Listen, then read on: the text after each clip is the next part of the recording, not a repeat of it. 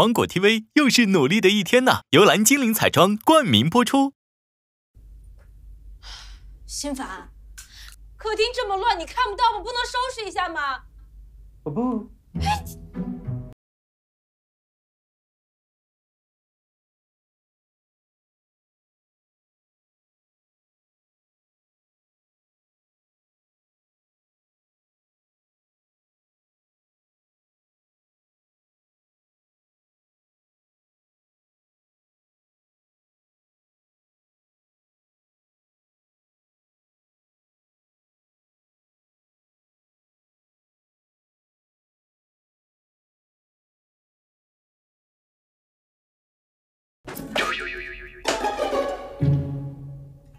好的。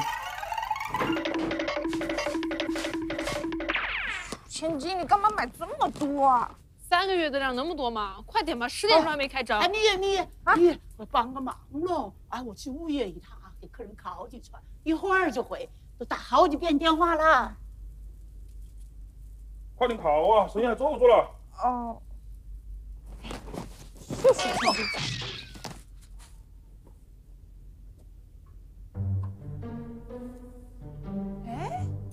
依依，看什么呢？这不是心凡的书吗？怎么在你这儿？哎呀，姐，你太让我失望了。我怎么了？你既然知道这是姐夫的书，那你就知道姐夫心里到底出了什么毛病。你不但不……来，你说说，我把他怎么了？你没发现姐夫是个讨好型人格吗？我发现，你俩多少有点讨打型人格。你先听我解释嘛。 这书上说，讨好型人格最大的特点就是不会拒绝别人。由于成长的环境原因，他们往往会第一时间站在别人的立场上去思考问题，从而忽略了自己。所以，像这种人，要想从根本上解决问题，就得从拒绝开始。你过来一下。 我听说你有个同学是搞批发的，你能联系一下不？我想卖批食材。他是卖冰货的嘞，反正都是搞这个的嘛。他应该有很多资源吧？可是我跟他不是很熟哎，帮帮忙噻。好吧，我帮帮你。能打折不？我问问。对自己就不太自信，太注重别人对自己的看法了。月，早上好呀。哎，早上好。感觉看起来不太一样。 一月，快来碗饭。啊好，走。请给每个讨好型人格说不的权利吧。蜜月，你就不能直接说拒绝吗？啊，蜜月啊，你怎么谁的忙你都帮？哎呀，人家也是突然有事儿，你帮就帮了。你跟他们很熟吗？不熟吗？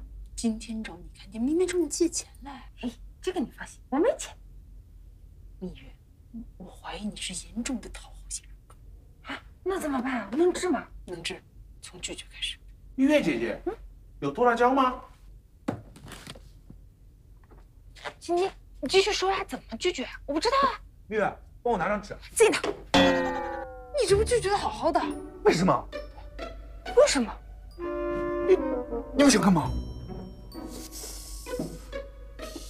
有没有一种可能，蜜月只是无法拒绝帅哥？说谁呢？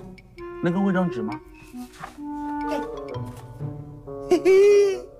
心凡，不好意思啊，我没有针对你的意思。蜜月，我信箱老是不出声，你能来帮我看一下不？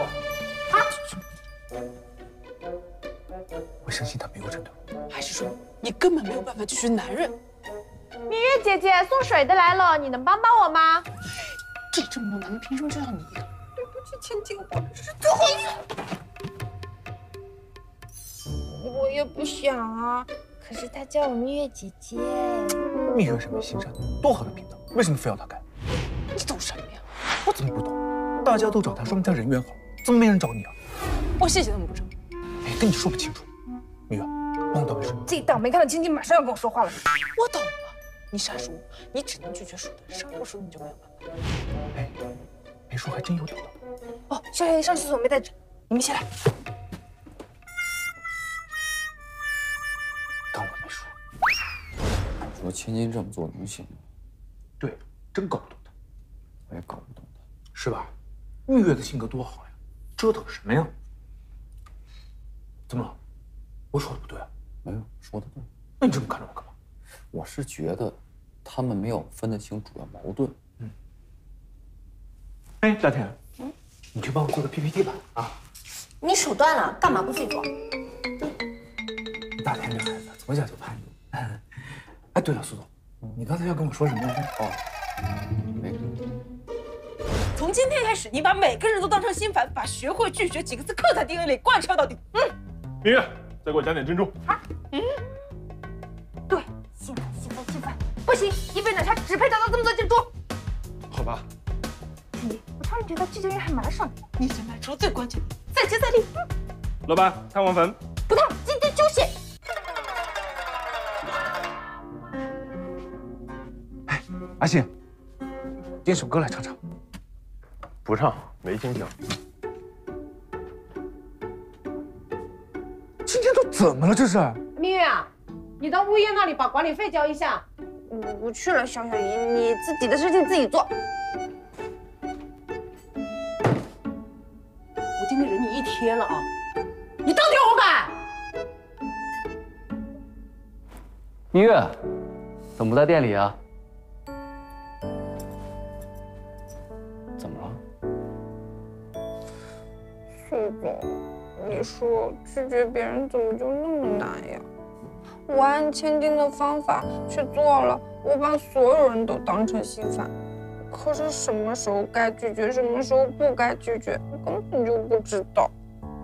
你说明月，有没有另外一种可能？不是你只能拒绝心烦，而是心烦能被所有人拒绝。你再给我多加2篇吧，就2篇。一码归一码。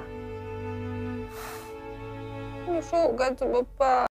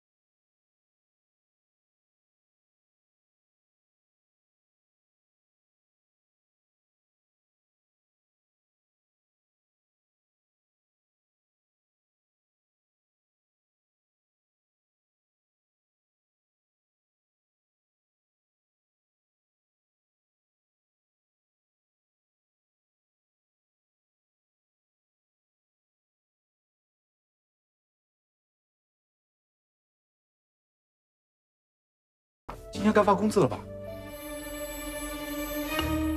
喂，哎，郑老师，是，对我来了，哎。